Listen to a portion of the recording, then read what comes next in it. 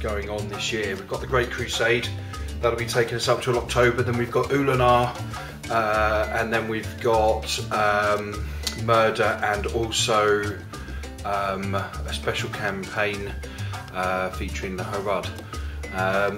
But what I wanted to bring to your attention was this little fella.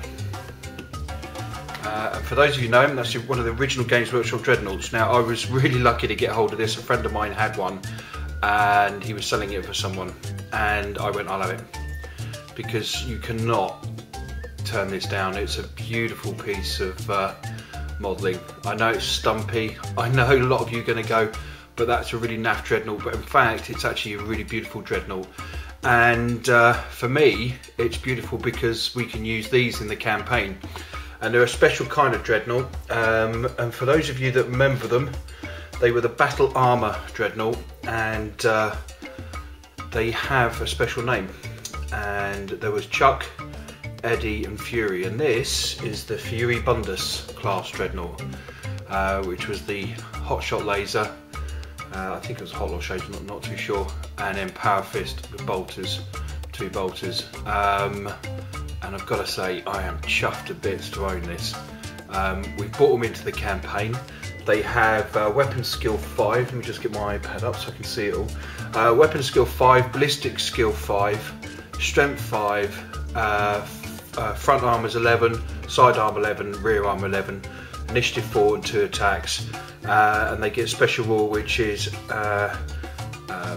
same as the contemptor shielding, which I think is atomic, is it atomic? I'm not too sure, I can never remember. Shielding, neurofiable bundles, sorry, and move through cover, and they are just lovely. Now if I just bring this up a bit so you can see it, it had this like cat-like or lion-like features to it, which I'm going to put back in there.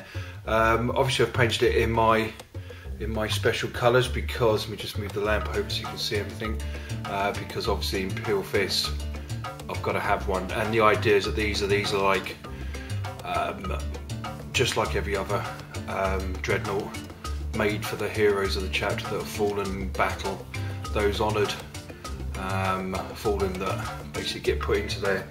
Just to give you a size comparison, if that's a I've got no dreadnoughts to hand, all my other dreadnoughts are packed away, my Black Templar army is all packed away at the moment, but you can see that next to a contemptor, it's pretty tiny, but the nice thing about it is next to a marine it's still quite large, so you can just get some sort of scale there, so that's actually quite cool. So I was chuffed to bits to get hold of that, because we brought them into the game, and there's 3 versions of it. One of them even has a jump pack fitted into it, so yeah, well happy.